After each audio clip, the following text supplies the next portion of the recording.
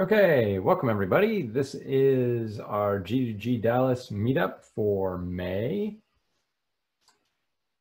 We have a whole group of organizers, and most of these are on the display or on the call tonight.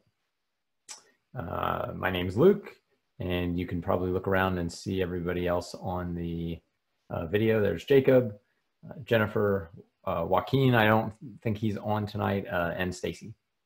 And so if you ever have any questions about G2G, feel free to reach out to any one of us or all of us. You can reach us through the meetup site. There's a contact organizer for the group, and you can find it there. And there's the URL for the meetup site. I assume most of you are coming from there because that's where this video link was posted. So, but if you're watching later, our sponsor for tonight is BottleRocket, because we're using the BottleRocket corporate Zoom, which allows us to have, I think, like 300 people on the call. So we can definitely handle the crowds here. So pretty good. Invite your friends, tell them to check out the next meetup. But yeah, we don't have to limit it. So it's kind of nice. We have a map of the facilities. This is you, and your bathroom is probably somewhere behind you or to the side, so I can't help you much more than that. But we always provide a map of the facilities, so it feels like we should. We do have a Slack group. I don't know if everyone's in there, but it's pretty easy to find. ggdallas.slack.com, and to get an invite, you can do that, or if you send me a chat message through one of the dozen ways you can get in contact with me, I will create an invite for you.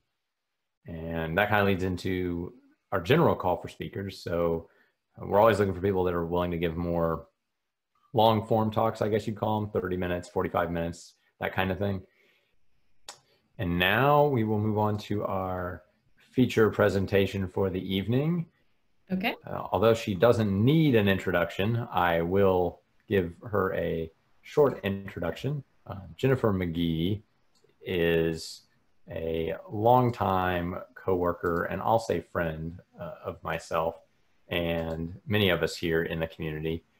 I give her credit for really restarting this meetup that you're attending about 10 years ago. So she's been a critical part to growing the Dallas community in technology. And so I admire her for a lot of reasons. From a professional standpoint, she's worked at a lot of places over the years, Valtech, ADT, and currently working at BottleRocket Studios. But she will be introducing us to a very interesting tool called Mockoon. So Jennifer, why don't you take it away? Okay, let me go ahead and share my screen. All right. Right. All right. Oh, I cannot see you guys at all because of speaker view, but that's okay. All right.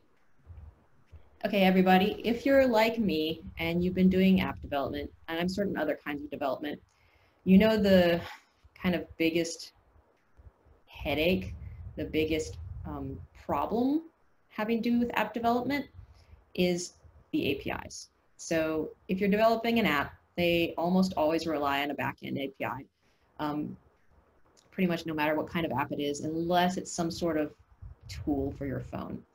But we've been kind of encountering this problem a lot at BottleRocket and just for myself. And they came out with something they decided to try recently, spearheaded by a colleague of mine, Russell Mirabelli. So some of these slides are his and some of this content is his. So I wanted to say thank you to him for that. And so anyway, we're trying to deal with APIs, and as we're working with them in our apps, we encounter some major concerns. Usually what's going on is they're late. You talk to a client and they say, hey, yeah, don't worry, our APIs are going to be done way before you guys start developing. And of course they're not, because it's software development and it usually runs late. So that almost always occurs. There can be some other kinds of concerns that you might be worried about or that you might be encountering. They're often unstable because while they're being developed, they, you know, somebody at, you're working against a dev server or something like that. And what happens is they push code and there's a bug with it and the API goes down, or maybe they're still setting up the login or whatever. The API goes down and unless you've got some sort of solution, your day is kind of shot. And there's other things that we kind of want to do, just not to use the real backend server. I've encountered APIs that are rate limited or that the client has to pay for like every single time you hit them. It's nice to have a way that you can kind of deal with that without having to actually hit the real thing. And then of course, one of the other big things is you want to be able to simulate delays and errors. And so for all of those things, we kind of want something. So they kind of put together a set of requirements and what we were looking for when we were looking for a way to mock APIs. There's a couple different ways to do that, but these are kind of the requirements that got put together. The first one is we want something that works even when the server doesn't. That's just like the baseline, no matter what kind of thing. So even if the server is completely down, we want the ability to mock stuff. We wanted no code changes in the app. Before we instituted this, basically what we were doing is we were taking REST calls, getting the JSON, we were packaging up that JSON, we were putting it into the app, and then we were changing the code of our app to, now in smart ways, but changing the code of our app in order to use that JSON. But even though that sections would be stripped out and wouldn't be shipped with the final product, anytime I have to actually change my app to actually test it, it makes me kind of makes my skin crawl. It makes me shiver. So we really would prefer not to have to change the app. We want the app to kind of run as is, and then we change something external to it. So that we were looking for that. We wanted a user-friendly GUI, both for ourselves and for QA. The faster you can mock, the easier you can mock. The faster and easier your testing is when you're developing, and the faster and easier your testing is when you're a tester. And we especially wanted something that would be usable by our UX testers, because a lot of them are fantastic. All of them are fantastic that I've encountered. They're very intelligent, but they may not know how to code. So you don't want to be the bottleneck. You want your QA team to actually kind of be rolling along without you, and that is better for everyone. In addition, we wanted something that had minimal setup time. We didn't want to involve DevOps. We didn't want to have a server that was going to be running somewhere else. That was, I mean, there are a lot of solutions like that, that are like mock API server and stuff like that, where we actually are running a real live server that just happens to spit back canned responses. Those can work, but we didn't want to have to maintain that, and we wanted everybody to have to be able to run their own on their own device without a problem, and possibly even have the ability to work if they didn't have internet. Now, for the most part, doesn't happen very often, but that is kind of what we wanted, to have set up, is that everybody's machine could be pretty self-sufficient. We don't have to wait and put in a ticket or have DevOps do it. So we wanted something kind of self-contained, and we wanted to be able to simulate delays and errors. So we were looking into that, and we ended up coming up with kind of this two-pronged approach. Oh, allow errors, yeah. And that two-pronged approach is first, Charles. Charles is a standard into the industry. Charles is nothing new. Charles is wonderful and glorious, and we all love Charles. Not that there aren't other ways to do things, but Charles is fantastic. Basically, how Charles works is it acts as a man in the middle. So Charles listens to your network traffic, records your network traffic, and passes it on. Then what happens when you come back is that the network traffic comes back to the server, it goes back to Charles. Charles listens to that and passes it on to you. So it records all the network traffic, and then it lets you manipulate it somewhat. What we're going to be using Charles for, Charles does have a lot of capabilities. It doesn't have all the capabilities of the full solution I'm going to talk about, but what we're going to be using Charles mostly for in this situation is to redirect the traffic to Mockoon. So then we've got Charles, and then we've got Mockoon. So it's packaged for mocking HTTP. It's open source, which is lovely and wonderful and glorious, and I'll talk a little bit more even why that is better a little later. But it's also free, which is glorious. I will say that Charles is, when I started developing, Charles was completely free. At least I'm pretty sure. Charles is no longer completely free. However, it is fairly cheap, and there is a trial version that allows you to do almost everything you need to do. It allows, I think it has like a 30-minute timeout, but you can do a ton within those limitations. And I still highly suggest Charles try it with the trial version and then try and get somebody to buy it for you. But Mockoon is free, which is so good because nobody likes not being able to use a tool because they can't get someone to approve it because of the $20 or the $50 or the $2,000, you know, whatever.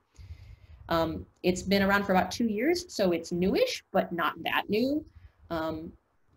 And the biggest thing we really like about it is it allows really easy configuration with a great GUI compared to a lot of other mocking solutions out there. So let's kind of talk about, so this is the normal flow, just when we have an app and we have a server, this is just how things normally work. This was kind of what we were doing before Mockoon. So just goes through Charles. Charles is acting in the middle and recording the traffic, and we're going to the server and it's coming back to the app. Then this is a possibility. This is kind of the baseline of what I was talking about. You know, Charles acts in the middle, it passes the traffic to Mockoon. Mockoon mocks some of the traffic, mocks the traffic, passes it back to Charles, passes it back to your app, and you can modify it at those different locations and places. This is a pretty good result, but it's really missing one key component that thankfully Mockoon does allow. If you're like me and you're trying to work with a server and you're trying to work on your app, it's really a pain to have to mock everything because you've got to, I mean, it's nice to have a nice Postman collection where you have, these are all the different calls that are possible and this is a response for any of them.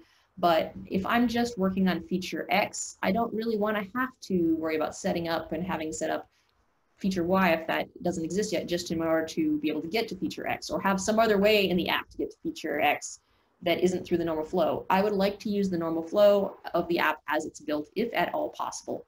So what we the total solution is this nice solution where Mockoon also has a proxy mode. So you can go app, goes to Charles, goes to Mockoon. Mockoon passes on all the stuff you don't care about to the real server. The real server passes back the real data. It goes through Mockoon, it goes through Charles, it goes back to your app, and nobody is kind of the wiser.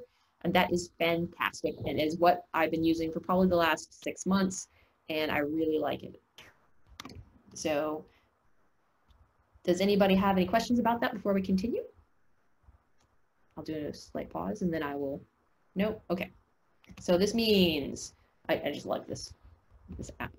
We don't have to have a mock build. We don't have to have a configuration or switch for turning on the mock build because it's all outside of the app, which is so, so good.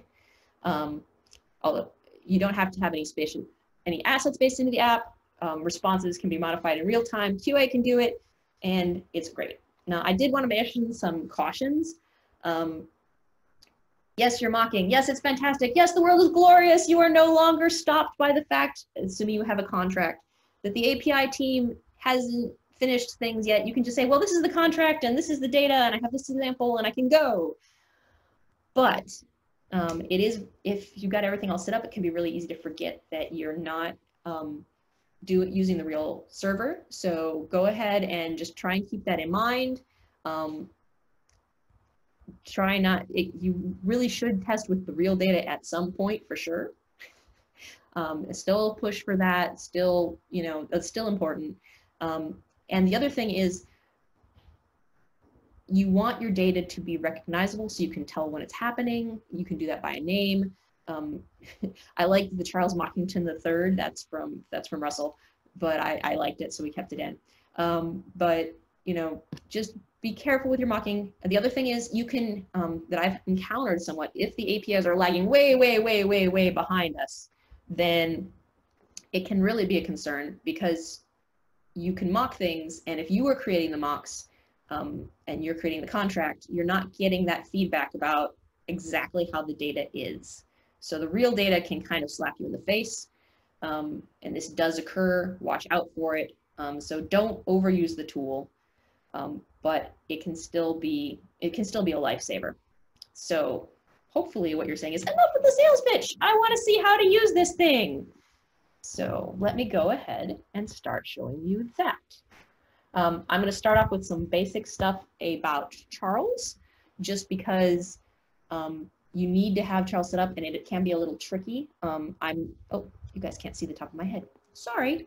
Now, I did want to say I'm not going to go into, there are some, you could do multiple talks about Charles. I'm not going to cover one of the really thorny issues about Charles, which is if you're working with secure data over an HTTPS connection, that Charles can be a little bit tricky to set up. I'm not going to cover that here just because it's kind of out of scope of what exactly I want to talk about, but I will have a reference to it at the end. And Charles has really good some really good documentation up there about how to do that. It has to do with, you know, setting up your certificate in Charles and setting it up on your device, and it can be annoying. And so if you take this home and go start playing with it, you haven't been playing with Charles before, do be aware that setting up your certificate in Charles to pass the secure traffic through is a little bit painful. I apologize for that, but it's worth it. Like in the long run, it's totally worth it. But look for resources online on how to do that. Okay, I can see you guys now, which is fantastic, which is making me very happy. Does anybody have any questions before I continue? I don't see any questions, so I'll go ahead and get started. All right. Oh, I think Raul had his hand up. Oh, okay, go ahead. Yeah, you're probably going to cover it, but I was just wondering, with starter kits, like you could use this with a web app, doesn't have to be a mobile app, right? And the second question was, you know, I like the idea of having seed data and then combining it with data that's generated randomly, so you can get some of the edge cases. But do you have that kind of some sort of data generation aspect to it? So no, Mockoon doesn't do data generation. There are other solutions that are better for that, but that's not really a strong point of Mockoon.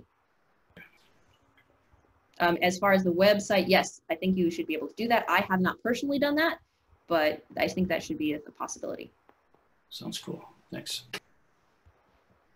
Okay. Any other questions? I guess the first thing I'll ask is, how many of you guys are currently using Charles? Most people aren't? Okay, good. So I'll just cover some of the real basics about how to get Charles kind of set up and connected to, and how to connect it to Mockoon, because that is kind of vital for being able to use Mockoon with your app. Okay, so you guys can see my screen. I've got this lovely app over here. It's a very simple, super simple app. And let me go ahead and get started with the first step, which is the first thing we kind of want to think about. Just a second, let me rearrange my screen. It's got a little bit funky.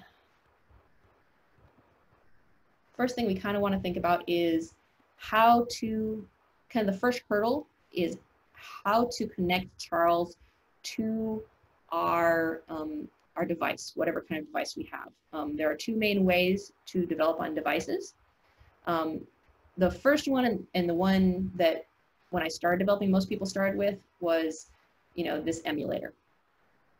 But also you might want to connect to a real device. There are a lot of benefits to connecting to a real device. So I'm kind of going to start off with just how to connect Charles to your emulator or to your real device. The first thing you need to know is how to find the IP of the device. And if you're like me, when I first learned about Charles, I was like, no, I know how to find IPs. I'll just use command line. I can do this. And all that is still true. But Charles is nice. Don't make it hard on yourself. Charles has this local IP address feature, and it will say, hey, this is the IP you should use. And so use that because it's easier. Why would you make it hard? So that's kind of the first little bit. So once you have that IP, kind of the next thing you do is, if you're on your emulator, you kind of go into this setting here, and these are the settings for your emulator. Okay, so I'm in my emulator, and I go into my settings, and the emulator has really come a long way in the recent years. It very nicely has this proxy setting here. So basically what you're going to do is you're going to set up Charles as your proxy. So here's where I'm using that IP address I got. And here's the port number I'm using. I think you can change it for Charles, but I've always used 888-8888. So that's fairly simple to set up. Like I said, it does get more complicated if you're trying to do secure traffic, but if you're not, that's pretty much all you have to do. There are also ways, so if you want to do testing with Charles, and you want to do things like you want to do testing other than using the network. Say you want to do testing over the cellular modem or stuff like that. That is a possibility with Charles. You can set that up. You can set up the proxy with the emulator, so that you can do this.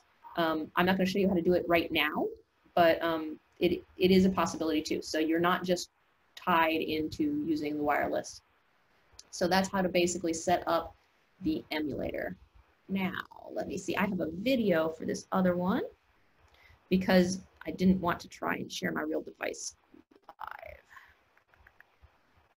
So, if you're trying to set up Charles with an actual device, let's go ahead and watch the video. Come on.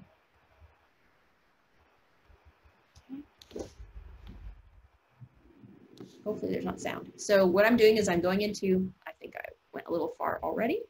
Oop. Nope. So you start off with your settings in your device.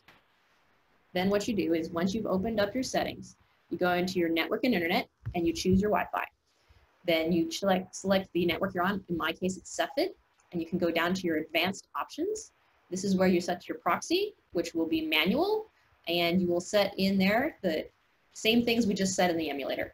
You go ahead and say, hey, I want to use whatever that IP address was and 8888. So that's fairly simple. Okay. Does anybody have any questions about that before I kind of move on to the next piece? No? Okay, cool. All right. So we've connected Charles to the emulator. We have connected it, whether it was an emulator or whether it was a real device. Now we have to try and connect Charles to the Mockoon. So if you guys remember, so right now where we are is we're kind of at this point. We want to get to here. So let's go ahead and show how to do that. So Charles has a lot of really fancy, nice features. One of those features is, under Tools, it has this Map Local, which I highly suggest, and Map Remote. Basically, what Map Remote is for Charles, if you want to say, hey, Charles, use this other server as if it was you, that is what you do. So if you were going to do one of those other solutions where you're doing a different kind of server, this would be an option if you didn't want to change your code in your actual app. So you can go ahead and do Map Remote, and it basically you just take and you say, hey, well, this is where I'm from, this is where I'm to, you add the route, and that's pretty much it. It's fairly simple. In this case for Mockoon, I'm going to be doing localhost because Mockoon is running on my machine, and I'm going to be doing port 3006. There is nothing magic about 3006, it's just a port that I've chosen. So cool. Let's see. I will also say that in Charles, you can also get to that same thing. If you select a route, just do Map Remote, and you can kind of do that here too. All right. So that's kind of set up that way. All right. So now we have Charles, and it is hitting Mockoon. Well, not quite yet. We have Charles, and it's mapping to somewhere, and that somewhere is a local host, and it's port 3006. But we need it to connect to Mockoon. So it's time to talk a little bit about Mockoon. So let's talk about some of the basic pieces of the things when we work with Mockoon. Okay, so the first part is our environments. Mockoon can handle multiple environments at a time. Each environment is kind of like a dummy server. I think the technical definition is environment is a group of routes. but since I haven't talked about a route yet, that's not very helpful for you yet. So when you create an environment, it just will put, you know, here, you'll put a new environment, it'll give you a port, nothing too fancy or crazy at this point. You can name them, which is lovely. You can delete them, you can copy them, you can duplicate them. I mean, it's pretty cool. So here is my environment. Okay, now let's talk a little bit about routes. So routes. Okay, a route, if you guys are used to doing RESTful, working with RESTful APIs, routes are just what you would think of as your normal route. They're just the path that you're going to be making the call against. But Mockoon, this is one of the places Mockoon really truly shines. It gives us a ton of very easily configurable stuff to do with these routes.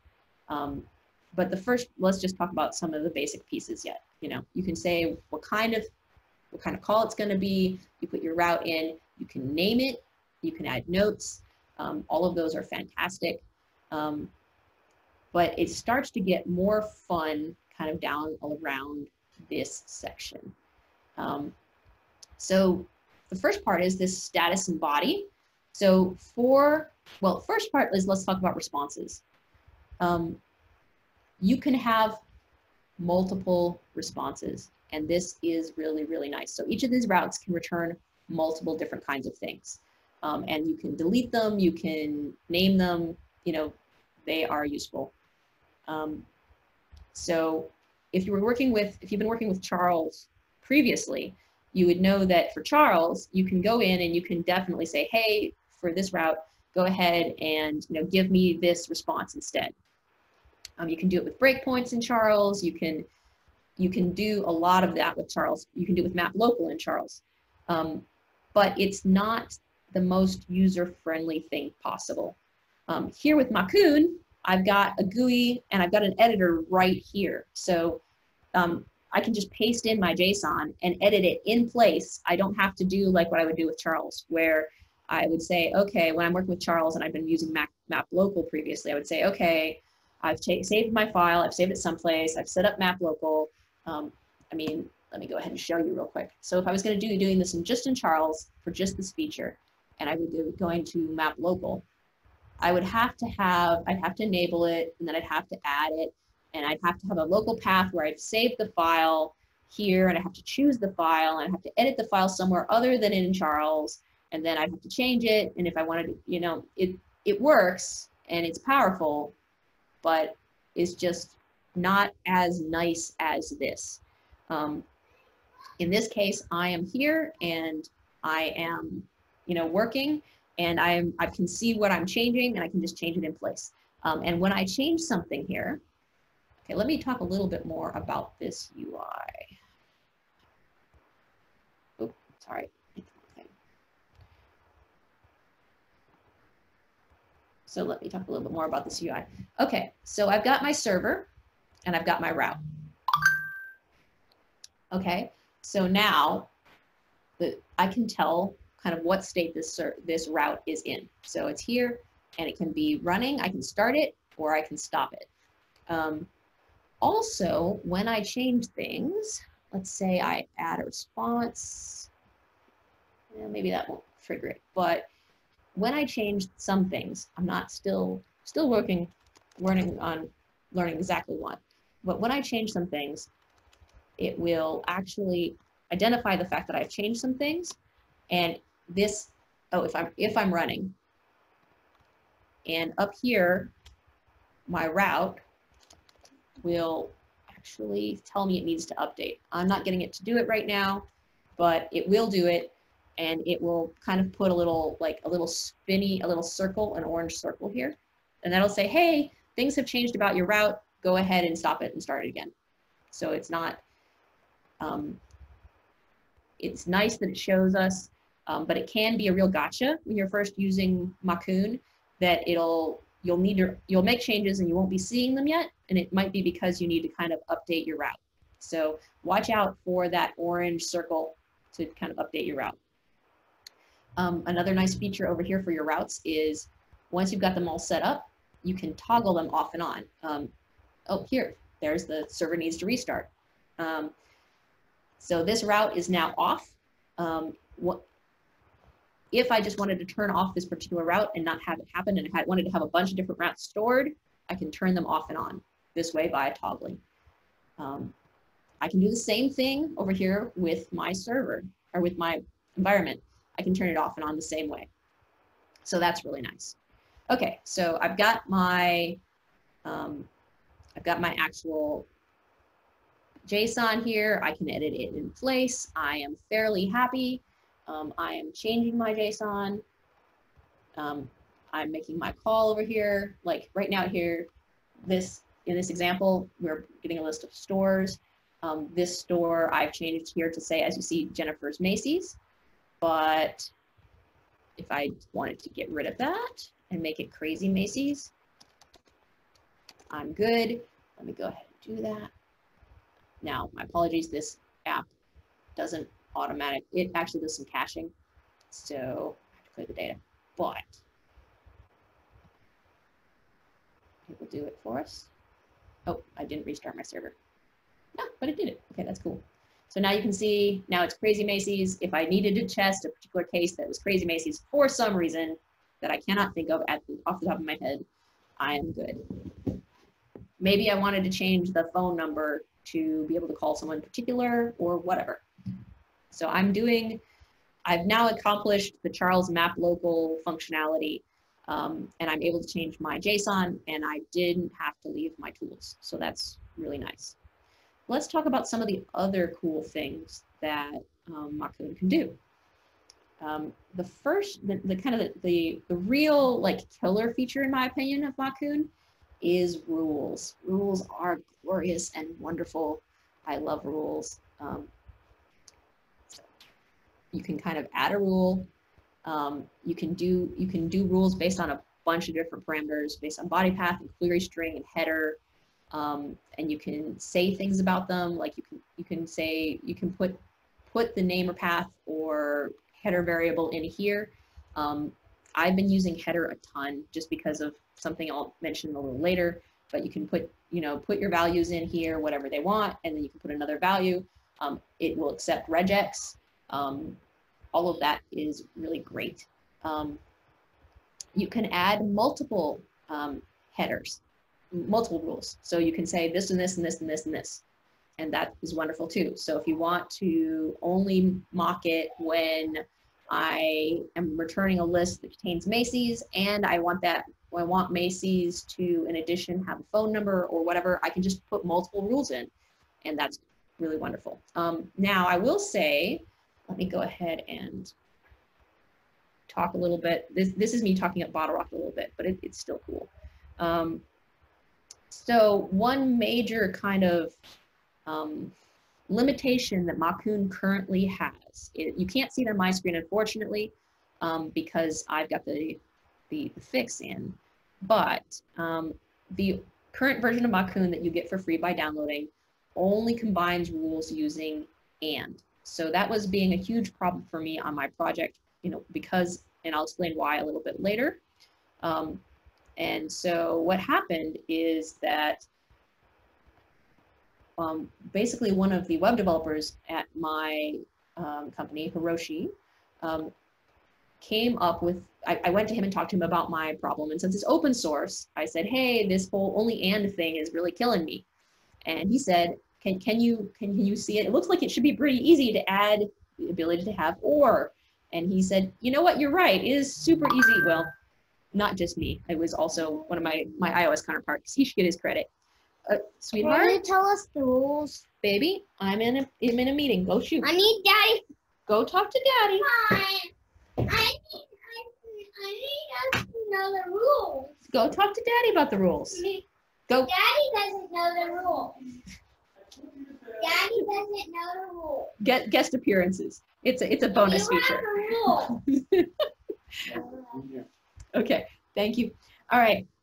So anyway, they have put in that. So we put in he's put in a pull request to Mockoon to say, hey, please add and this or so that our rules can be more full-featured and more flexible. And 8 days ago, or maybe 9 days ago, I was going to ask you guys all to please go vote for this feature because it's super useful and I use it all the time and I love it. But right as I was preparing to give this presentation, I saw this and I am so thrilled. So it turns out that we don't know exactly when yet, but we are actually getting the OR thing in. So within the next month, if you want to try and use Mockoon, you should be able to use OR, and it is so much better. Anyway, okay. Now that I've done the kind of like little pitch, but I'm still so pleased about it. I really am happy. It's really been making my life easier. Okay. So we've talked a little bit about rules, but I also want to talk a little bit. Let me go ahead and move things real quick. About a little bit more about responses. So it's not just that you can have rules. Wait, there's more. I feel like an infomercial. You can also have multiple responses. So to go with the rules. So you could say, well, when this happens, I want this JSON to be returned, and when this other thing happens, I want this JSON to be returned. You can do that. You do that by adding a response. Multiple responses can be on a one route at a time. You can name them.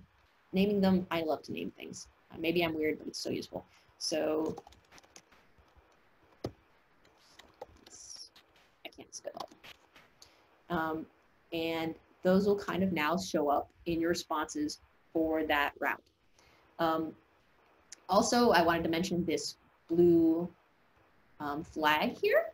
That's the default response. So if none of the rules match, the default Mockoon behavior is that it will always return this default response. I'm not actually a huge fan of that. I like the fact that there is a default. There is this, we have added this ignore default response, but I can't guarantee whether or not you guys will see that in your version. I'm not certain if that's included in the pull request. If not, maybe we can ask them to try and do that. I don't know. I can't promise. I do not make that decision, but hopefully we'll get that soon. We'll see. So we've got different kinds of responses. We have different kind of rules. You can edit things in place. You can also go, if you were working with a team and you wanted to have a file, like say you're working in place, but you also wanted to save a bunch of different responses to a backend solution, to like a separate source control. Say like you had a bunch of canned responses and you wanted to save them out as individual files, you can do that. You can link to a file. So that also works. I will say one gotcha I've encountered is that if you link to a file and then you kind of turn it off, it will not return the response here. So kind of watch out for that. Make sure the file is really there. It's not a huge problem, but it's a thing.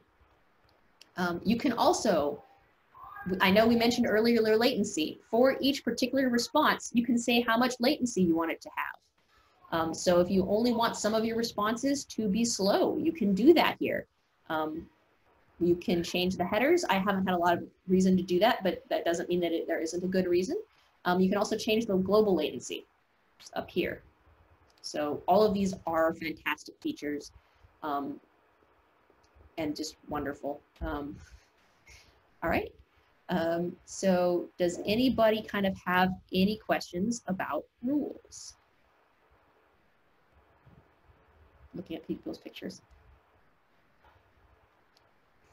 No? All right, then, but wait, there's more.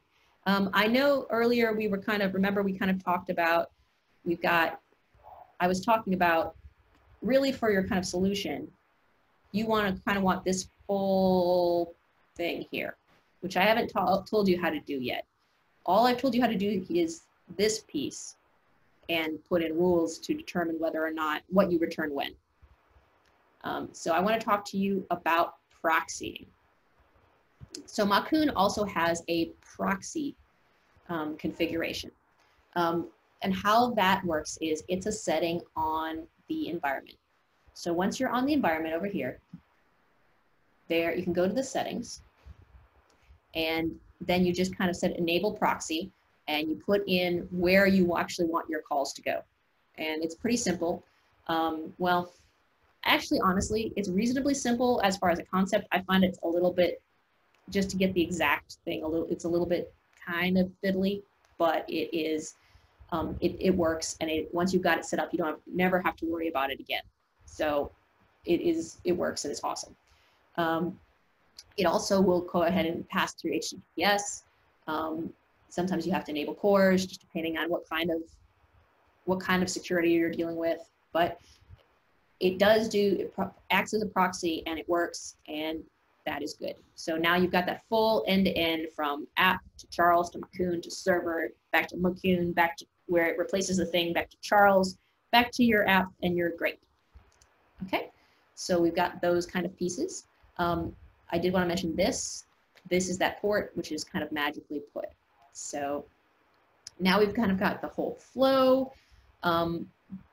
You're now pretty much able to do what you want to do with, with regard to mocking data for use for testing and developing your API. You can use Charles, you can map remote, you can go ahead and set up your environment, you can set it in proxy mode, you can create a route, you can add rules, but there are some other things that we have found really useful while I've been using this tool. And one of those is, that I just want to kind of point out, is the environment logs. So if you're using Charles and Mockoon, and especially when you're first starting, it can be hard to figure out. There is kind of a lot of configuration, right? So you have to configure Charles, you have to make sure Charles is working, then you have to configure Mockoon, you have to make sure the results are getting to Mockoon, you have to make sure Mockoon is returning the right thing. So for about whether or not Charles is working, that's not too hard to do without Mockoon, right? You set up Charles and you see what comes back over here. So that's all well and good. But with regard to Mockoon, it also provides us these environment logs.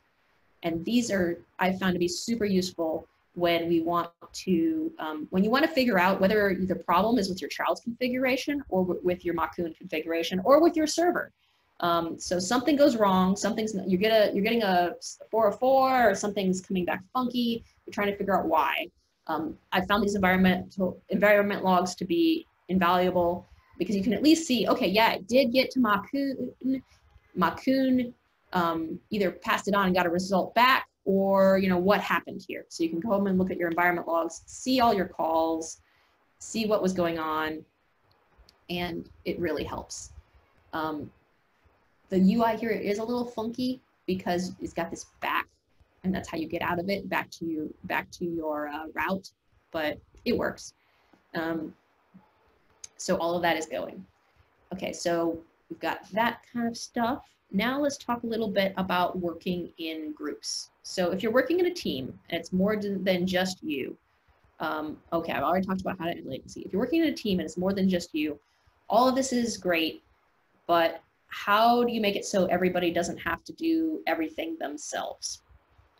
When we were first just working in teams, what I was suggesting is, hey, everybody have their own configurations set up, and everybody, just kind of save those JSON files out to a repository.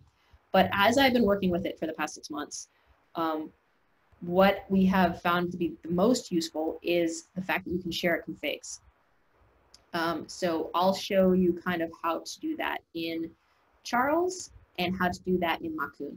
So if you're in Charles, and somebody has managed to get map remote set up correctly, then you can go ahead and go to your tools and map remote, and Charles has this feature, export and import, and so you really only have to set it up once, and then you just export it and you input it. You can put your map remote into your source control for mocking or for your servers, and then you don't have to mess with it again, because it is kind of fiddly to get set up, and you don't really want new people on your team to have to spend a lot of time on it. So that's pretty easy. And the good news is Mockoon has a similar feature. It exports as JSON, and it's pretty easy to use.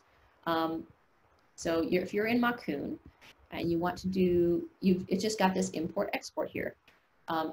It says it can do Swagger. I haven't played with the Swagger import export, so that's cool. But I just haven't played with it yet. But it does go ahead and import a file from JSON and export a file to JSON. One kind of gotcha I did want to mention is it will export all of your environments. So if you've got a bunch of stuff and you hand it off to your teammate, they will probably be kind of overwhelmed and like, what do I use and why and where? Because you've got like 12 environments and each of them has 16 routes and each of those routes has a bunch of responses and what's going on here.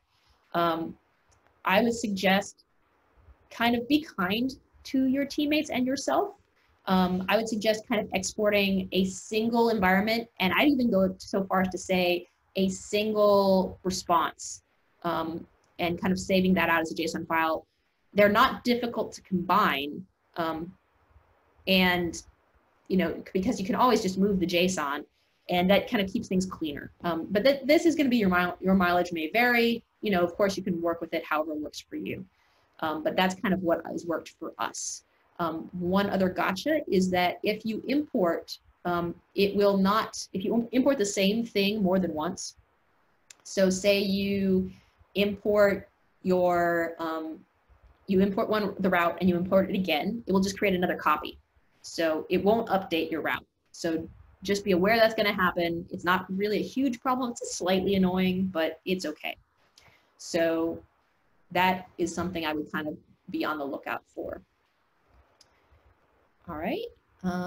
Does anybody have any questions about any of that? No? Okay.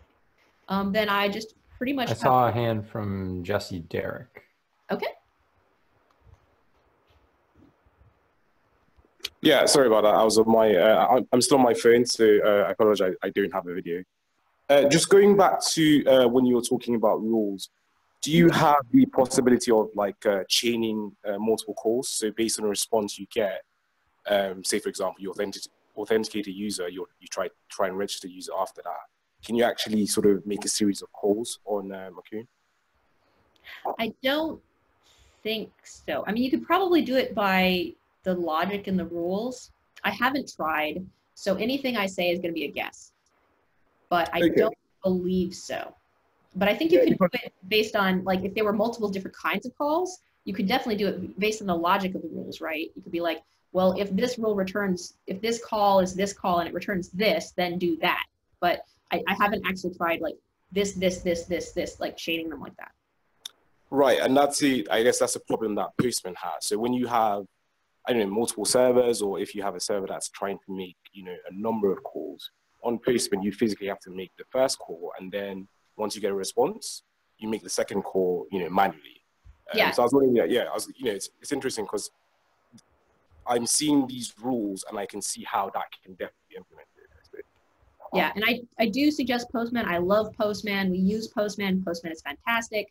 I don't think this has all of those features that Postman has. But I mean, they're just kind of different tools for different purposes, right? Fair enough. Yeah, sure. Okay. Raul had a question. Yeah, just to piggyback on that a little bit, I was trying to conceptualize along the same lines. I like use cases, like simple use cases as neutral artifacts when you're designing something, so that you can kind of hand it to testing. And when you're testing, you could always just generate a new set of tests if the tests go bad because the use case is good. I was just trying to picture how to tie some use case scenarios to these paths. It sounds like it would have to be through the naming because you can't really do, it doesn't seem like you could do a chain. Yeah, I think if you're going to be using this for testing, I haven't been for automated kinds of testing. I don't know if this is possible. I mean, for testing, like you're where you're doing it manually, I think it's great. But I'm not sure how you would approach that. I'm not saying you can't do it, but I just haven't tried it, and I can't think of anything off the top of my head. Okay, thank you. Mm-hmm. Okay. I only had kind of one last thing, is that I have been working with a GraphQL endpoint for the last 6 months. And I'd say anybody who's working with GraphQL, this is invaluable. You need Mockoon, at least for any kind of mocking. And the reason is that if you've done any work with GraphQL, now I will say Mockoon does not officially support GraphQL. And there are a lot of GraphQL features that Mockoon does not support. So GraphQL has the concept of subscribing to something and like kind of listening for updates. Mockoon is not going to support that. Maybe Mockoon will someday support that. Some people are asking for full-fledged GraphQL support, but that's kind of not what I'm talking about. I'm just talking about the basics of being able to mock things easily in GraphQL. Because the problem with GraphQL calls is that if you're working in GraphQL, all of your endpoints are the same route. So like all of my calls are whatever my route is /GraphQL. And so that makes working with Charles or a lot of other tools that are more developed for REST type servers just not work well. Because like say you're working with Charles, you're trying to do Mac local, you're going to catch all your calls and it's just not great. I've had my QA have been able to kind of make something sort of jury-rigged kind of work with breakpoints, but in Charles, but it's painful. It's extraordinarily painful. With Mockoon and with these ORs and with the pass-through and the ignore default response, we've been working with it for 6 months and it's been great because if you're working with GraphQL, each GraphQL call has this concept. Did I get rid of the stuff I wanted to? I did. Each GraphQL call has a concept of something called an operation name that's in the header. And what you can basically do is you can go ahead and say, hey, I want when I'm doing my rules, here we go, operation name. And that is a lot like the path in a REST call. And you can go ahead and use these rules to kind of help you with that. So you can set your operation name, and in this case, it would be get loan, and only catch on that particular operation, which lets you do a lot of the things that you couldn't do with, that you couldn't do easily, because otherwise you just, be kind of fumbling, and it's been working great. I will say the ignore default response and the OR are vital for making it work great, just because the OR lets you have, because without the OR, if you're doing operation names, then that is your rule and your whole rule is tied up. If you have the OR, you can do operation names and other rules, which is great. And the ignore default response, right now, if it always returns the default response for a route, you can't use the proxy setting. And that means you have to mock everything, which is also painful. So, but if you have those two features, which I'm hoping will arrive in Mockoon with the pull request, I'm not certain about the ignore default response, I'm hoping, but I do know the OR. It's working. I have not been suffering. I've been able to do all the mocking I needed to do. I've been working with GraphQL and it is going great. I'm not saying there aren't any other GraphQL mocking solutions out there, but when we did research, I didn't find anything I loved. And there were some GraphQL mocking solutions that were built in with GraphQL, but they're more of that data generation kind of result than what I was looking for with, hey QA, go and test this scenario. And for that, I'd say, if you're working with GraphQL, get Mockoon, use the rules, it will help you and save your life. Okay. Does anybody have any other questions? That's pretty much all the content I had. Looks like I got a couple questions. Mm-hmm. Jesse?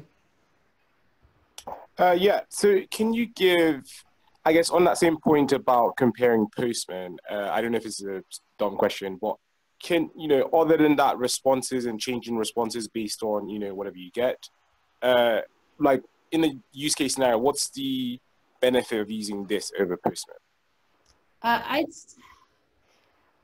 than the Some of the rules, things, like, since you've experienced Postman and you've used this, what are some of the things that you find yourself not using Postman for and using this for, I suppose? I'd say it's just the ease of use with regard to stuff. I mean, Postman is still fairly easy to use, but I just find this easier. And like I said, I've been working with GraphQL, so I haven't really had a choice. So I haven't been able to use the two together right now. Ah, I see. Okay, thank you. But I mean, I'd say it's the ease of use and the flexibility, although I still do love Postman. I mean, Postman is very powerful and it's fairly easy to use.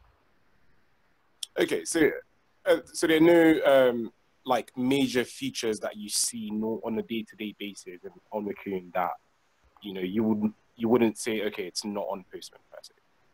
I'm sure there are. I just haven't done I haven't done the mental analysis, and I'm just not pulling it up off the top of my head. Yes. Okay. No, that's fine. That makes sense. Thanks for that. No problem. How long have you used Postman, Jennifer? Just to give some context there, like you used Postman on some projects for quite some time. Well, but I'm not. Actually, I haven't used Postman as long as you might think. I've said I've only started using Postman on my last project, which is kind of embarrassing to admit. I kind of didn't want to admit that, but so I'd say only about a year. So I am not a full-fledged Postman. Like, people can make Postman do tricks. People can make Postman, like, they can set up environment variables, and Postman will handle your authentication token for you, which Mockoon will not do. Postman will automatically refresh your authentication token, which Mockoon will not do. Postman is good for recording stuff. I mean, Postman is great. I'm not saying Postman isn't great, but it's not as good, I'd say, for, at least in my experience, for easily and quickly replacing parts of calls. But I'm not saying that you can't. I bet if you really knew Postman really well, you can do a lot of stuff with it. Cool. Raul? Yeah, in your personal use of this, how big do you see your, have you seen your rule sets get? What's a medium and a big? Pretty small, actually. Most of the time, I just need a couple.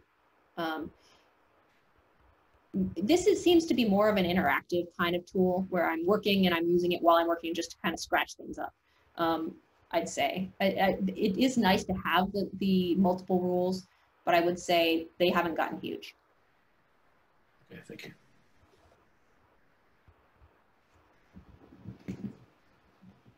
Anyone else? I see a Carlos, maybe? Yeah. So I would like to ask, do you know if there is any way to record the traffic? For example, imagine that, as you were mentioned before at the beginning of the talk, that you are having a server that is unstable, a backend that is not very stable. So is there any way that you can record the session and just log in inside Mockoon? Okay, so Mockoon does have that logging feature, but I don't know that it has a record feature. However, Charles does have the ability to do that. Charles can record all the calls and all the results, which I highly suggest. And anytime you have a bug, you should do that. But Mockoon and Charles together are still not, like, we have used some other solutions where you just hit a button and say, hey, record that, save it, and it gets saved out, and then you can just replay it. That feature is not in here. Okay, thanks.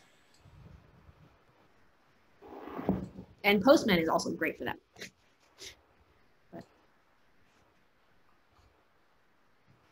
Anyone else? Just feel free to speak up.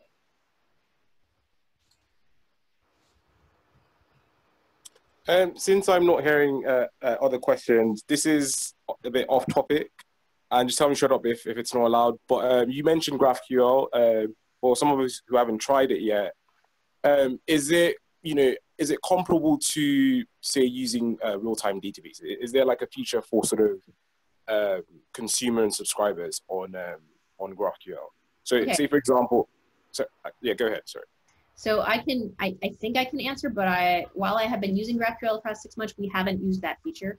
I believe it does have that feature, but I'm talking a little bit out of school because I'm newer to GraphQL, but I believe so, yes. Okay, And go ahead. But in general, you prefer, I suppose, GraphQL to just normal RESTful providers, I suppose.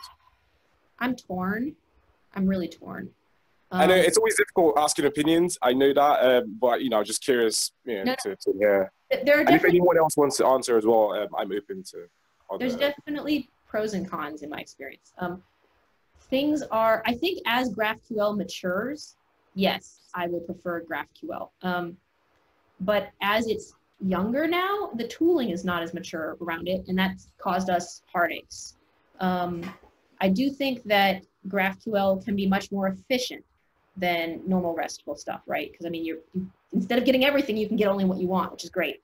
But I think that if the backend team who's using GraphQL doesn't do a great implementation, by the way, we've been lucky in that our backend team has been doing a really good job. But then you don't really save a lot. You see, you kind of need the support in the backend for GraphQL. I'm neutral. This time it would have been fast. In this time for this project, in this circumstances, I think it would have been significantly faster if it was a REST type environment. But I think a lot of that is just due to the faster development, not faster usage of the app. But I think a lot of that is just learning time. A lot of that is also just, like I said, tooling not being as mature. I think I like GraphQL in general. I think as it matures, it will be a good tool to work with. But right now, there's just a little bit of drag from it being young. I do suggest if you're going to be working with GraphQL, definitely get graphical. I've liked that. So yeah. Graphical. And what is that exactly? What is graphical? Graphical is like the GraphQL UI. Let me see if I've got. Oh shoot! I wanted to show it to you, but I have it loaded up with the client's data, so I don't really want. That's fine. Maybe just paste on a chat, I suppose, or something. But yeah, it's the graphical is the GraphQL UI UI client that you can run on your machine to make calls against GraphQL to kind of get the results back outside. It's kind of like a Postman, sort of, but not really. Postman is also adding GraphQL support, but I think they just entered beta. I'm not sure what state they're in. I haven't watched it super closely, but it's starting to add that support, but it's not quite there yet. Yeah, I've got a web app, but I don't have a lot of experience yet on connecting the database to a web app because I'm just sort of new to the front end web dev stuff anyway. But I really want to encapsulate my business logic, and something doesn't feel right about Firebase real-time database. Sometimes I wonder, do I really need it to push all the data out? You know, I really want to control the cost. Should I go with something else? And in learning about startup kits, you know, making your own kind of a thing, you know, they're using like Node and Express to serve their own RESTful data. But as far as going to production, I'm a little bit stuck with some of these same questions. And like, well, do I need something else like a GraphQL and just have a separate service for the data? I do want it all on the Google. I want it all in the Google playground because everything that I'm doing, whether it's Sheets, add-ons, or web apps, if everything is on GCP or in Firebase or Google land, at least in my mind, then the data's in that bubble, and I don't have that round trip. I could save a couple 100 milliseconds of having something hosted somewhere else. At least that's my current thinking. I'm just trying to get my mind around it. I hope that makes sense.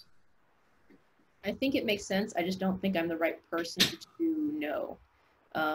I think if my API lead was on here for my API team, he'd probably have some really good feedback. But since I didn't do any of the work setting anything up in the back end, I just don't know how painful it was. I know that he chose to do it again after something else, but I don't know. Unfortunately, I can't really speak to it at all. That's cool. There's so much to learn. Thanks. Mm-hmm.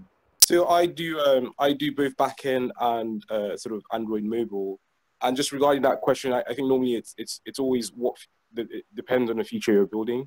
So for example, the only time we end up using sort of any sort of consumer sort of publisher subscriber backend as a service is when we have a feature that we know is going to benefit from that. So like a chat feature or a tracking feature where we're trying to track drivers, for example, that's really helpful versus having to just pull the server constantly. And I know, so there are a number of options. So Firebase, of course, is the, one of the ones everyone talks about, but there are so many other people doing that. Pass server does that. So if you don't want to be stuck, in a vendor locking for Firebase, you can use the open source sort of pass server, and they have something called, if I remember correctly, I think it's called like pass events to build that whole system. There's also, Kafka, Apache Kafka, which is, basically pushing to topics and subscribing to those topics. But those get really, a lot more complicated. Depending on what sort of data or what sort of features you're building, I think that's what would sort of decide that option. But I will say the fastest and easiest thing to spin up and just run as fast as possible is Firebase, because you most likely don't even need like anyone doing backend to build that stuff. You just go on Firebase and then create a project, and you'll automatically sign up on the real-time database. And sometimes you're just going to have to commit to doing something twice, right? To get it done. So I appreciate that. Thank you.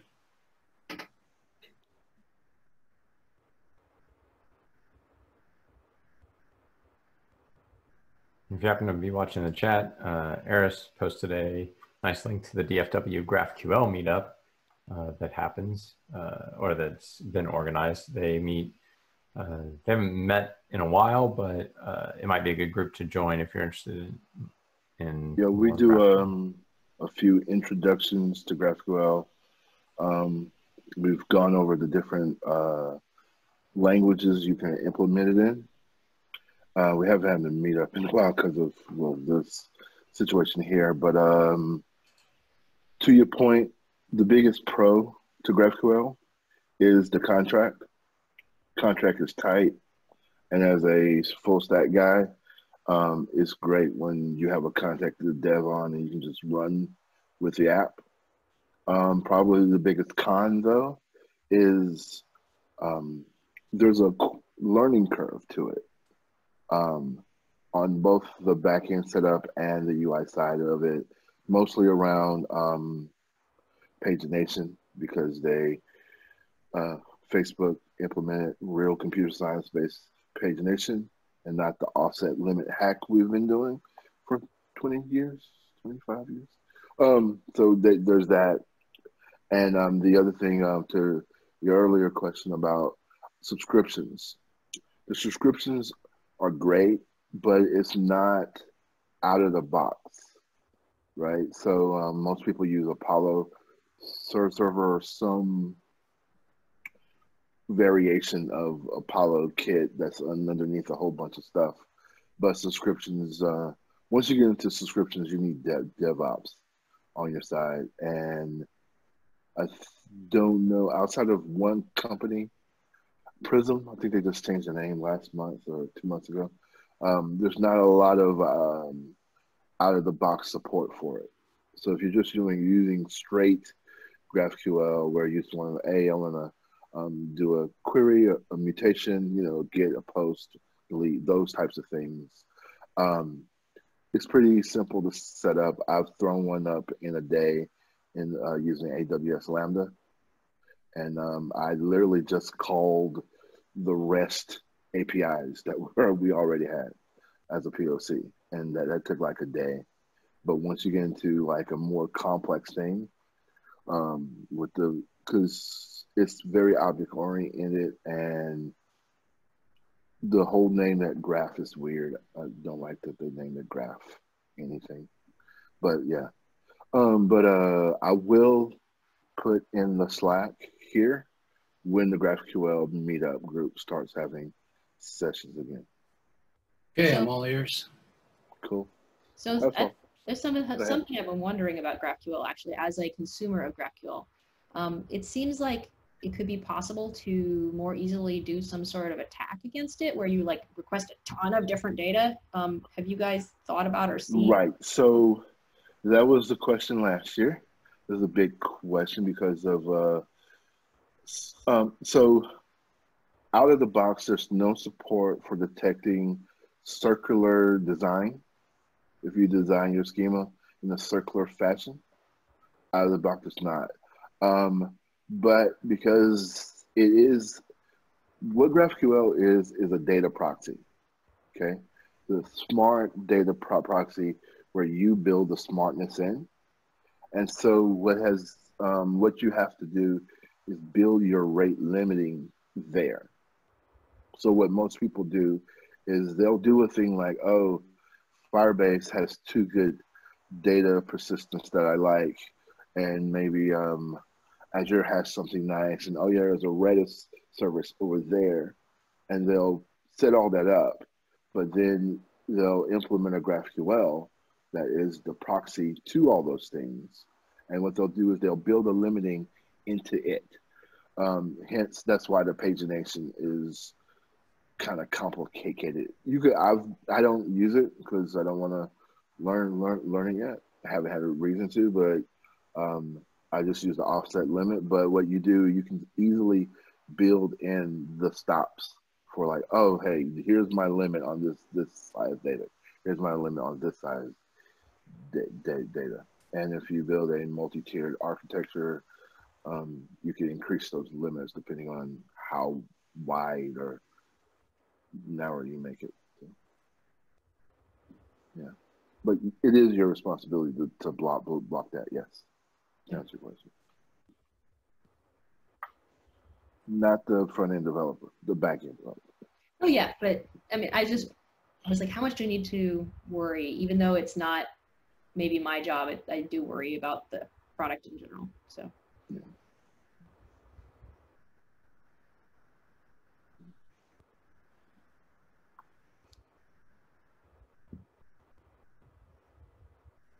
Cool session. Yeah, any final thoughts? I know we're kind of getting a little late here, but I think it's been good. It's been a great talk. Any final questions before we kind of wrap it up? Cool. Well, thank you again, Jennifer. This has been really amazing just to hear from somebody using this technology, and I think we can all agree that it's certainly interesting and seems like a really useful tool. And it's neat to see that some of the changes that are being made by developers are being fed back in. And so there's hope there that if maybe if it doesn't work for you, you can even add the features you want to it. And it's been really good. So I will stop the recording, and then I'll make a few final announcements after that.